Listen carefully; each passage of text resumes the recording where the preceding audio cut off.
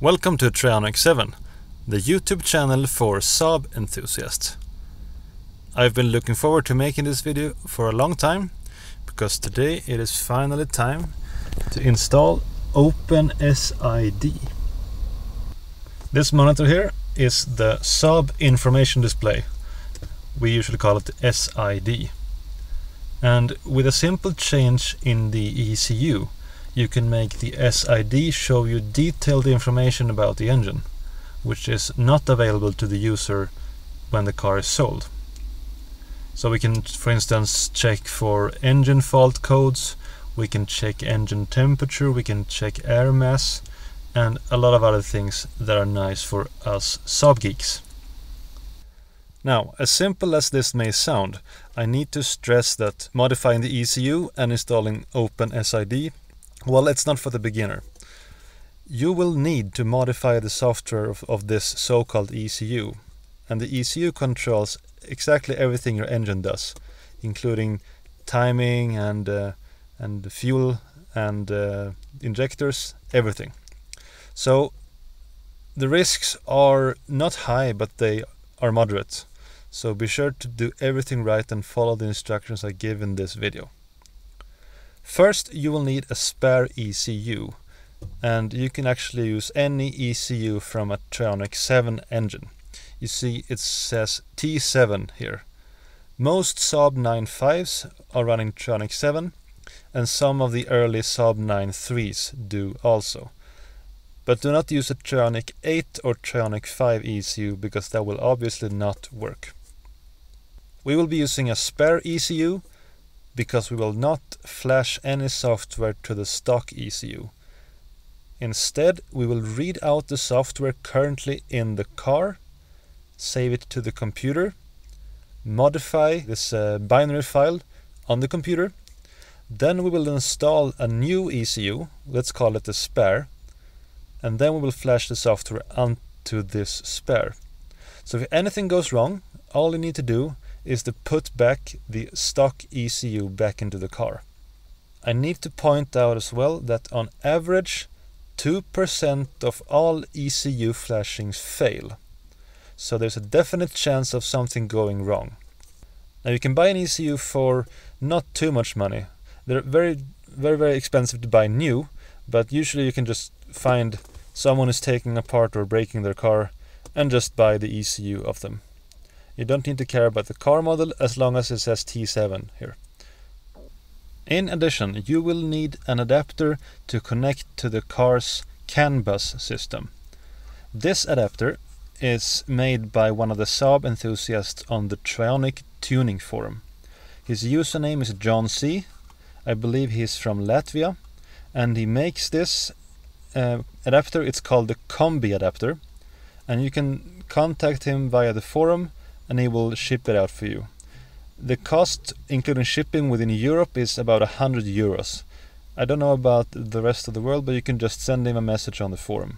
I will take a further look on the Combi adapter in another video. Also, this guide should not be taken as a standalone guide to the OpenSID and ECU flashing, simply because of the risks involved. Instead, this guide is a companion to other guides found online, such as on trionictuning.com. You will also need an access to the CAN bus system, and you cannot use the instrument bus that connects things like the radio and the ACC panel, but you will need access to the car's P bus or power bus. I have another video on this channel, I will put the link down in the description, where I show how to install P bus connectors into the car's diagnostic port in here. If you don't want to modify your car to add P-bus connectors, you can also hook up your ECU on a benchtop and connect power and CAN bus wiring to the adapter directly. This way you will just keep the car stock. The drawback with this is that you will need to take out the ECU whenever you want to do further modifications. I installed P-bus wiring in my car because I want to do real-time logging in the future and also be doing several small modifications. Since I have a P-bus connector in the diagnostic port, I will do the connection here, opening up the port and inserting the connector. This cable I'm using is a OBD2 port to the Saab 9 port. This looks like a serial cable. And the important thing is that you check the wiring diagrams to make sure the CAN plus and minus wiring is onto the correct pins here on the serial port. I connect the serial cable to the Combi adapter, and then the Combi adapter with the USB cable, and put the other end into my laptop.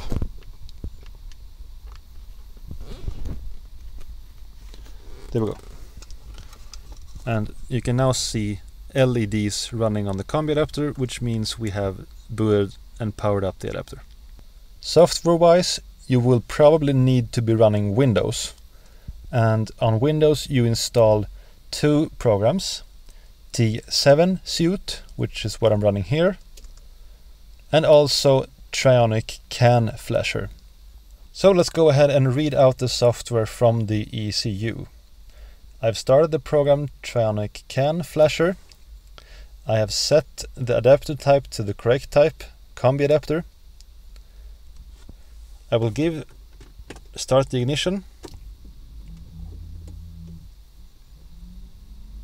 then turn it off. Now I have 15 minutes of power to the ECU. Here's Trionic CAN Flasher again. Do not use Flash ECU, since this will write new software onto the ECU. Instead we will read. We click read, then we can select the file name. I will call it stock, because this is the stock bin.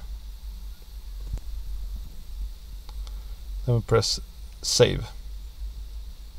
And if everything works correctly, you will see the message starting download of Flash, and then this progress bar here loading fully. Since I'm running over the P-bus system, it's going to be a fairly quick process. I can also see that both the green LEDs are turned on, which means that Flash is in progress. If this doesn't happen to you and instead you get a single blink from the red LED, you probably have some problem with the connection. So double check all the wiring to make sure everything goes to the right place. And we're almost done with the reading.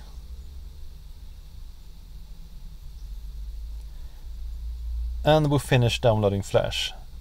Total duration for this was 1 minute and 39 seconds, which is an awesome time.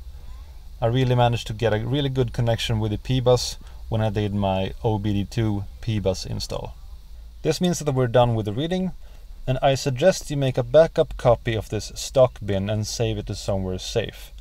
This bin file will contain the whole software for your car, including the important VIN and immobilization numbers. So save a copy of this extra so you have a backup, and then we will load the bin file. Let's just make a copy so we don't disturb the original. And this one we will modify and flash to our new ECU. And now that we're done reading out the software from the stock ECU, I will be attaching the new ECU to the wiring harness. If you want instructions on how to remove and install a Saab 9.5 ECU, check out another video that I'm about to upload to the channel. I'll put a link down in the description. Here I have jury-rigged the spare ECU onto the ECU connector. How to do this I'll show you in the aforementioned video on ECU replacement. This way we can flash this ECU and check if anything goes wrong before we attach it to the system. We are back again in the car with my laptop, and I have opened the stock bin I downloaded recently. Now I go here in T7 Saab, I go to Actions and then Firmware Information.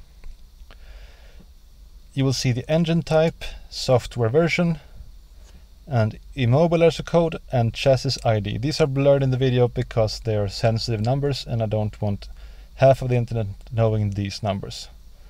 The programming date, it's the 30th of August 2015, and then the SID date. Basically what we want to do is simply check OpenSID info down here, and then there's a little message telling you about the parameters. Simply press OK. And now we press OK here, and then go File, save all. Binary was already up to date. Good. This means that we have now modified our binary file and we are ready to flash it back onto the spare ECU. For flashing, we want to turn off anything that might draw power from the battery. Start by turning off the interior lights. Then, just for added measure, remove the cooling fan fuses from the relay box in the engine.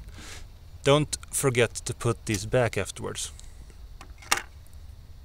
This one and this one here. The reason we're removing the cooling fan fuses is that the cooling fans actually start to run during flashing, even though the engine is off and the temperature is low. Also, if the battery voltage runs too low, or if your computer loses power during flashing, the flash will obviously fail. If possible, also add a battery charger to the battery. Back in the car, turn on the ignition. Don't start the engine, just the ignition. The ECU we just put in has an unknown software, so just ignition and off. This will give us 15 minutes of ECU power. Back at the laptop, connect everything up, then select Flash ECU. It says attach the charger. Now turn on and off key to wake up ECU. This is done. We press OK. Now we select our bin that we want to flash, and here we go. Update flash content.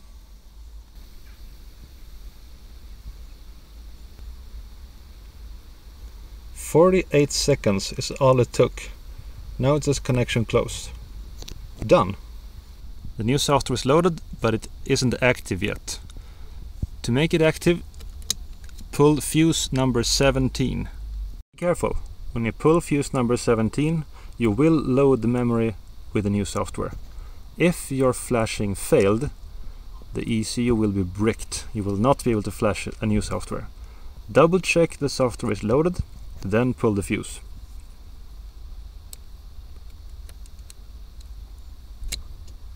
Fuse out.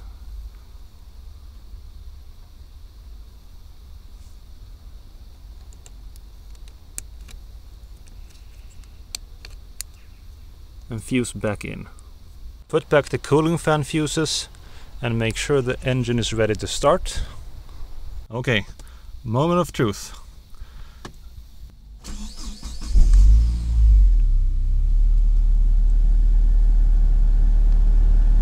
Looks good. I'll turn the fans off. There's no warning lights on the dash. If there were, we would have made some mistake. Or if the engine was dead, then the ECU would have been dead. So then, let's check OpenSID. Push both buttons here.